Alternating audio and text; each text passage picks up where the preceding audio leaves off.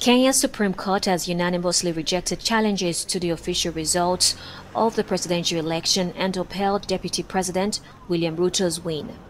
The court found little or no evidence for the various claims of irregularities and called some nothing more than hot air.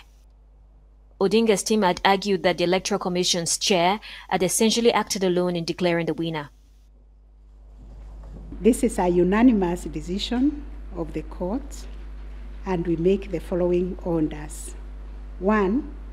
The presidential election petition number E005 of 2022 as consolidated with the presidential election petition numbers E001, 2, 3, 4, 7, and 8 of 2022 are hereby dismissed.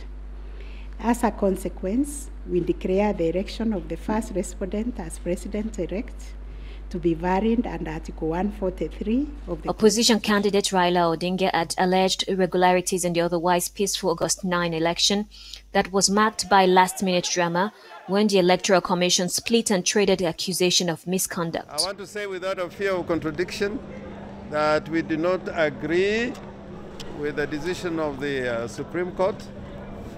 Like Al Gore, I will say we accept the decision, but we do not agree with it.